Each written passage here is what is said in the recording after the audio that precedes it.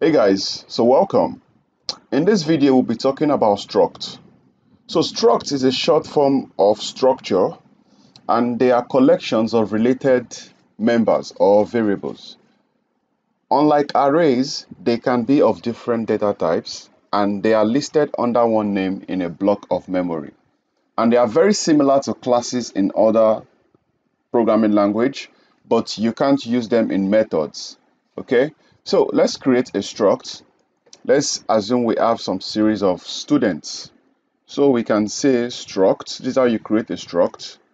Then let's say students, okay?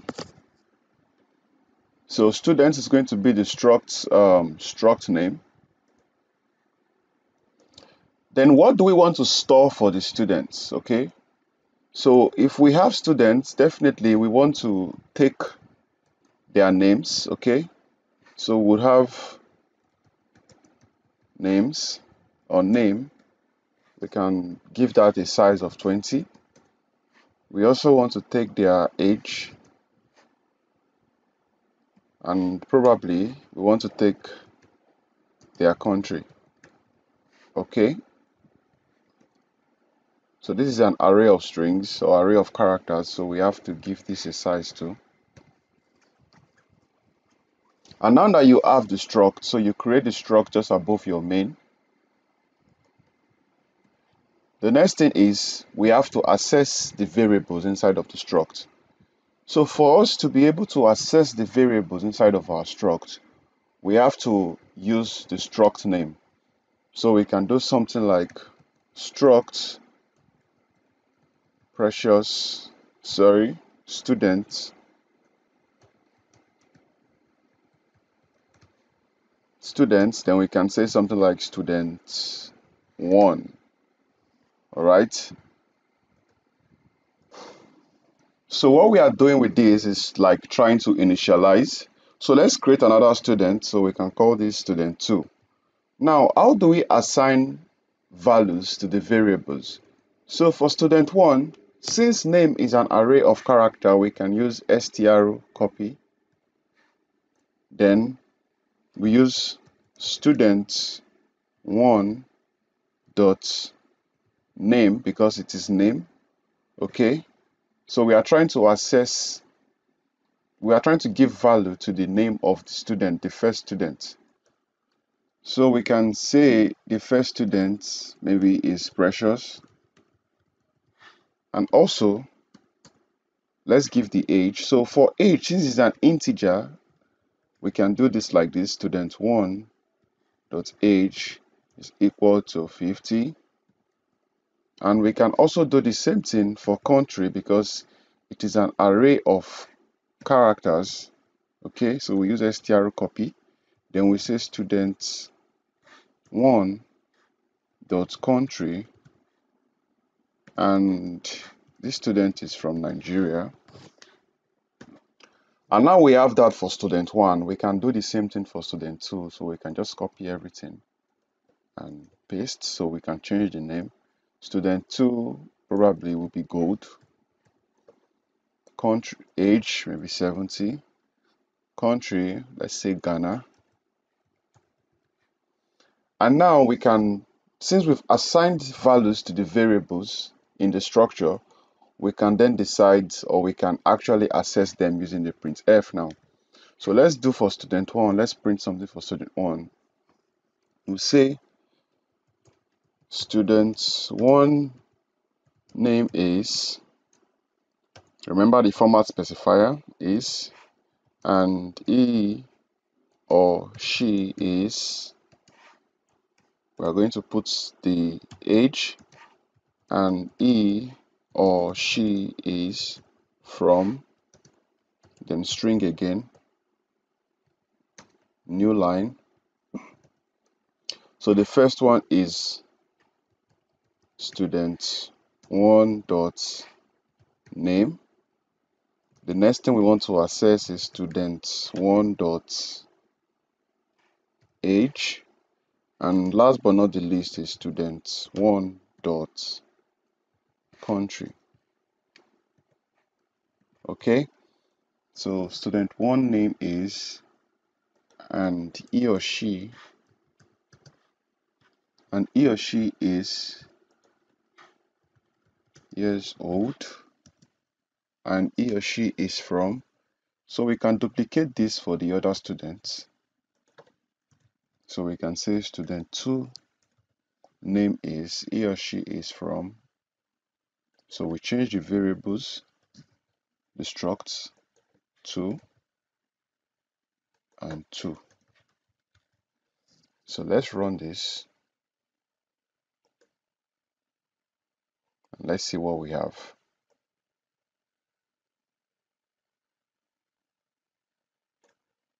Oh, I did not change this, so it should be student 2. Okay, student 2, and student 2. That's why we have this error here. So let's redo it. So I'm going to clear this and I'm going to run this again. So you see, student 1 name is Precious and he or she is 50 years old and he or she is from Nigeria. Student 2 name is Gold and he or she is 70 years old and he or she is from Ghana. So exactly what we've done here is what we can see on our output. So the first thing we did was we declared our struct students with different variables. Then we assessed it, we created different students, then we gave values to them and we printed out their values. So that is it on structs, guys. I'll see you in the next one.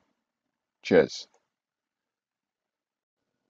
So guys, we want to talk about typedef or type definition, and this is a reserved keyword in C programming that gives an existing data type a nickname. So, most times when we want to create our array of characters, we could do something like name 50 is equal to, let's say, Precious. But with typedef, instead of typing out all this, we can just decide to give it a nickname by doing something like typedef. Then we say name. Okay. So the array type, so let's say 50. All right. Or let's use user. So we have a typedef of char, a user.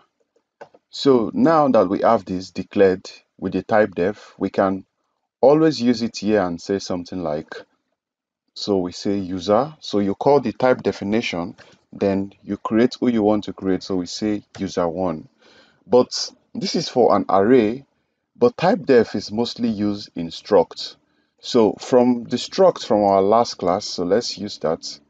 I still have it up here. So if we want to use typedef with this struct, all we need to do is just to rewrite this. So the first thing we need to do is to take out the we should take out the struct name, okay? So we take out the struct name, so students, we just copy it or cut it out. Then you put it right here. Then right before struct, you put type def. So what we've done now is we've created a type definition of our struct. And now, if we want to use it, all we need to do is just to come down here. So we come down here and just do this. We say students, then we can undo student1 is equal to, so let's assign some values to the variables. So we do Precious again. Age is 80 and country is Nigeria.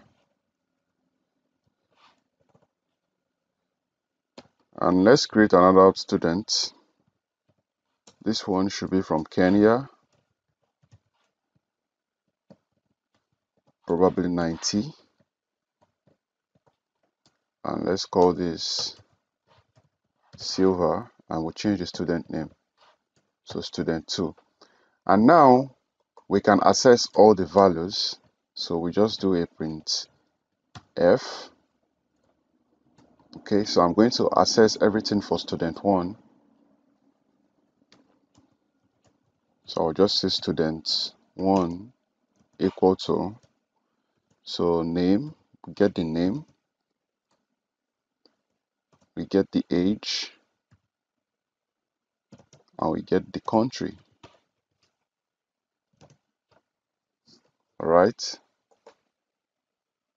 So now we access the variables student1, and the first one is name, student1, age, student1, country.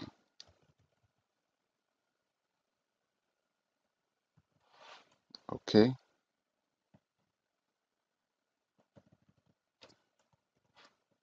Yeah, that was an error. Then we can duplicate and say student2, 2, 2, 2, and let's put this on a new line. So save and let's run this.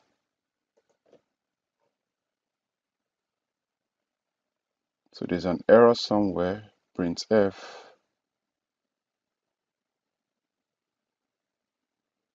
So let's try to troubleshoot.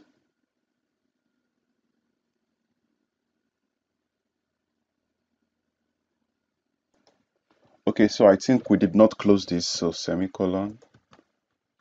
So save again, I clear the output, then let's run this again. And as you can see, our code has worked correctly. Student 1, Precious 80 Nigeria, Student 2, Silver 90 Kenya. So just a recap, you use a Typedef to make your code simpler. And we did a Typedef of the struct students, then we assessed it and assigned values to the variables. Then we printed out the values of the variables here. So guys, that is it on using Typedef with struct. I'll see you in the next one. So hello guys, in this video we will be talking about array of structs.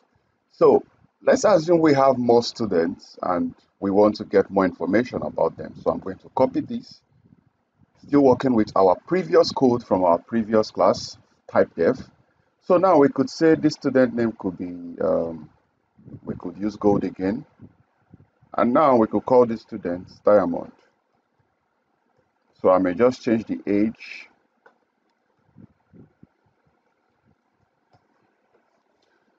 Now, to create an array of structs, all you need to do is just to go on and say, all right. So since we have the Typedef, all you do is just students. So that's the Typedef. Then we create an array of students, okay? You may give it a size or not. Then let's call in all our students. So all the arrays, so students 1, that is all the various structs that we created. So this is 3, and this is student 4. So I'm just going to copy this, paste that, student 2, okay? So this will be student 3 and student 4. Now, since it's an array, we can actually look through to get access to the different information of the various students. So how do we do that? We use a simple for loop. So we initialize I is equal to 0 as long as I is less than, so we say size of, okay? So size of students, that is the array, divided by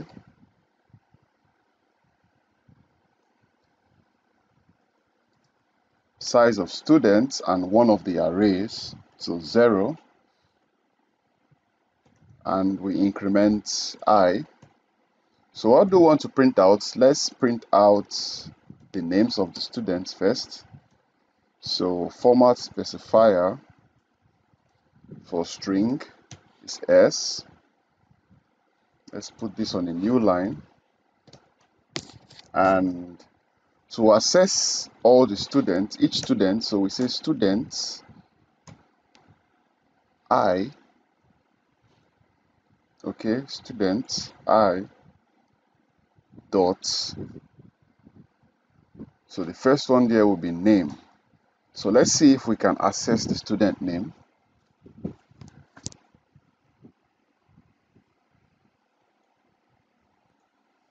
should be students, yes, to students name. So let's see if we can access that claim.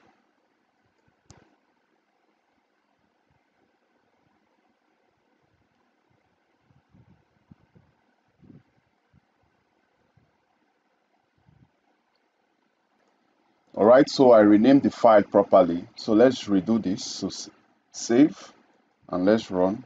So as you can see, we just accessed the student name. Let me clear and redo it. So I'm going to run it again. And as you can see, we have precious, silver, gold, and diamond. So we've been able to use the loop to loop into this to get the various names of the students. All right. So that is how to get information from an array of structs. So let's try to see if we can also get the age. So all we do here is just to say age, and the format specifier is D. So I'll clear this and let's run this. So you can see we've been able to get the age, but let's make this better. So instead of a new line, we can say tab. Okay, so let me clear this. And there you have it. So we have precious tab 80 and silver tab 90. So you have the student's name and you have the student age right in front of it. So that is how to access, that is how to create an array of structs, and this is how to also access the variables or the values inside of it. So guys, I'll see you in the next one.